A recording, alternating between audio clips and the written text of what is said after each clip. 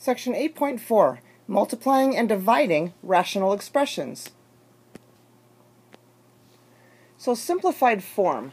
A rational expression is in simplified form if its numerator and denominator have no common factors. So let's take a look at exactly what this means. We're talking about factors. So hopefully we all can recognize, as we look at this 9/12, we all recognize that we can simplify that. And the reason we can simplify that is that we could rewrite 9 as 3 times 3, and we can rewrite 12 as 4 times 3. We can cancel out those common factors of 3, and we're left with 3/4. However, let's take a look at an example of a common mistake that people make, and let's take a look at an example of why you can't make this example, or make this mistake. So what I'm asking you to remember is that a plus c over b plus c, we can't cancel out those common factors of c. But let's take a look at why. So let's look at 6/7. We can all probably agree that we can't simplify 6/7. But by this kind of logic up here, if you want to try to do this, we could write 6 as 3 plus 3, and we could write 7 as 4 plus 3. And if you want to try to do this whole canceling thing, by canceling out those 3's, you would say that 6/7 equals 3/4, and we all know that that's not true. We can't cancel them, so 3 plus 3 has to stay 3 plus 3, and 4 plus 3 has to stay as addition. We cannot simplify 6/7. So now let's take a look at what that means with algebraic rational expressions. We must factor first. In other words, we can't just cancel out those x's. That just doesn't work because there are in terms that are being added to another term, added or subtracted. So we can't do that, and instead we need to factor. So how does x squared minus 5x minus 6 factor? Hopefully you remember how to factor, and this will factor as x minus 6 and x plus 1.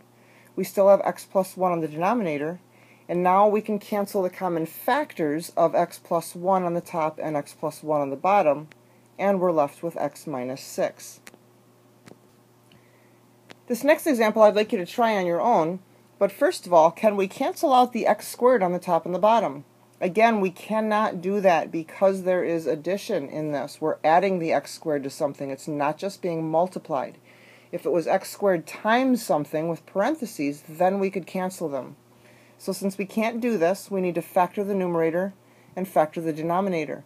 Now, in case the denominator looks somewhat odd and you're not recognizing how to factor that, you should remember that this is the same as x squared plus 0x minus 4. And so now I'd like you to go ahead and do that, and we'll talk about that one in class tomorrow. Let's take a look at this next one. Again, we cannot cancel any of those x's in the numerator and denominator or any of the numbers because they're part of terms that are being added to another term. So we need to factor. So what can we factor out? What GCF on the numerator does x cubed and 4x squared both have in common? Well, they both have at least an x squared. When we factor that out, we're left with x minus 4. On the denominator, what does 2x squared and 4x have in common? Well, they both have a factor of 2, and then the x's, they both have at least one x. We can factor out a 2x. And what are we left with? Well, 2x times x would give us 2x squared, and 2x times 2 would give us 4x. Now that we can compare our factors, on the numerator we have x squared as a factor times x minus 4. On the denominator we have 2, and we have x, and we have x plus 2. Well, remember that x squared is just x times x, so we can cancel out a factor of x on the numerator and denominator, basically getting that denominator of 2 down to an exponent of 2 to an exponent of 1. So then we're left with x and x minus 4 on the numerator, and 2 and x plus 2 on the denominator. Nothing else in that cancels. We don't have any other factors that we have in common. That is our answer. Alright, now let's take a look at multiplying rational expressions. So the same rules apply for multiplying numerical fractions. You multiply the numerators, and you multiply the denominators, and then you simplify.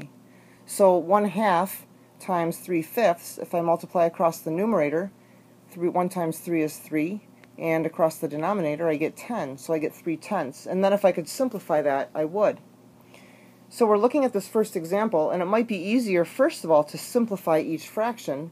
So first of all, 6 over 2 will simplify to 3 over 1.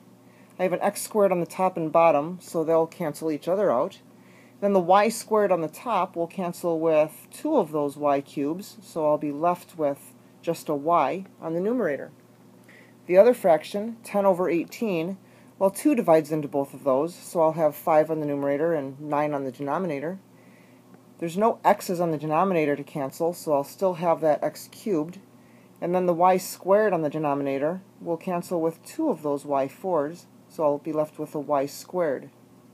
Now, multiplying across the numerator and across the denominator, writing my numbers together, 3 times 5 I get 15.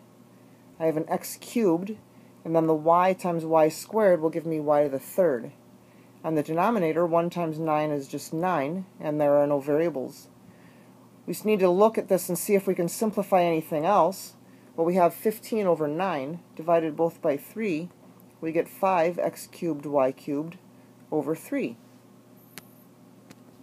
Alright, so this example had, if you notice, there was no addition or subtraction. This was just all monomials being multiplied together. Now let's look at when we have some polynomial fractions being multiplied together. So the first thing we need to do is see if we can factor the numerators and factor the denominators. So the first numerator, x squared minus x minus 12, we can factor as x minus 4 and x plus 3. The other numerator, x, we could factor as x plus 4 and x plus 2.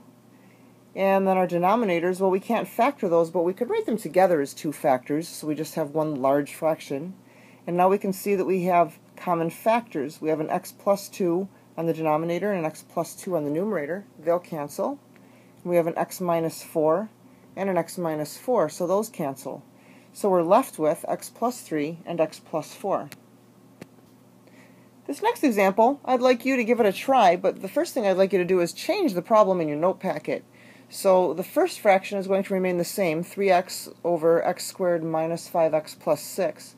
But then I'd like you to change it to being multiplied by 2x squared minus 5x minus 3.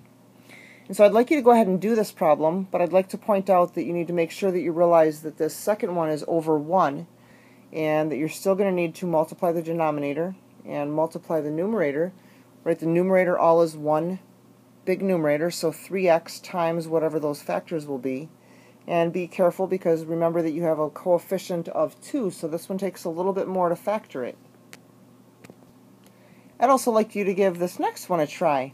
I'll get you started again a little bit on this one. If you notice that this first numerator has just 2 terms, but again, if we look at the 3x cubed and the 75x, what do both of those have in common?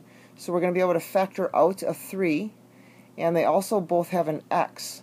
So we'll be left with x squared minus 25, because 3x times x squared would give us the 3x cubed. 3x times the 25 would give us 75x. However, be careful because you still need to factor that. Again, that can be written as x squared plus 0x minus 25. And then also remember that you're going to have to factor the denominator and factor that other numerator, and then you'll also have that factor of 6. And finally, let's take a look at dividing rational expressions. So dividing fractions, you'll need to remember, is the same as multiplying by the reciprocal. It's important that you change the division to multiplication, and it's the second fraction that you make the reciprocal of. So again, let's take a look at an example of this with numbers to refresh your memory. If I have 2 divided by 1/2, so that's like having 2 pies, and I cut them in half, then I end up with a total of 4 pieces, or 4 parts. 2, change division to multiplication, and the reciprocal of the second one, and I multiply those, I get 4. Not to be confused with if I have a half divided by 2. So in other words, I have half a pie, and I cut that into 2 pieces. I basically have 1/4 of the whole thing. So 1/2, change division to multiplication, and the reciprocal, and I get 1/4. So it's important that you make sure that you're flipping the second fraction, not the first one. And the last example. So the first thing we need to do is rewrite this as a multiplication problem. So my first fraction stays the same, 3 over 4x minus 8. And I change it to multiplication, and I flip it. So x squared plus x minus 6 over x squared plus 3x. And now I go ahead and factor it. So I have 3 on the first numerator, nothing I can factor there. And I can factor x squared plus x minus 6 is x plus 3 and x minus 2. On my denominator, well, I can factor out a 4 out of that first one, and I'm left with x minus 2. And I can factor an x out of the second one, and I'm left with x plus 3.